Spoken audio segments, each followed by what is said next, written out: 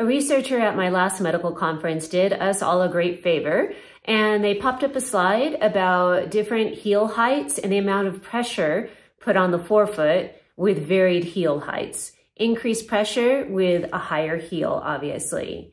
So I found this to be very useful. If you watched my video about Tango shoe shopping, tips for Tango shoe shopping, or how to choose the perfect pair of Tango shoes, I talk about this. And so this graph really illustrates it well. Here is the cool graphic. So you can see the increase in forefoot pressure. If your foot's flat, that would be 0% forefoot pressure. 1-inch heel, 22%, 2-inch heel goes up to 57%, and a 3-inch heel goes up to 76% more body weight on that forefoot.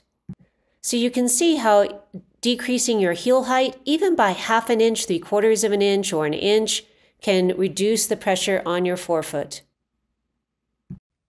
So now that you know how much pressure is put on the forefoot with an increasing height of heel, if you are experiencing pain, maybe you should go down even 1/2 inch in heel height. That will incrementally decrease the pressure on the forefoot.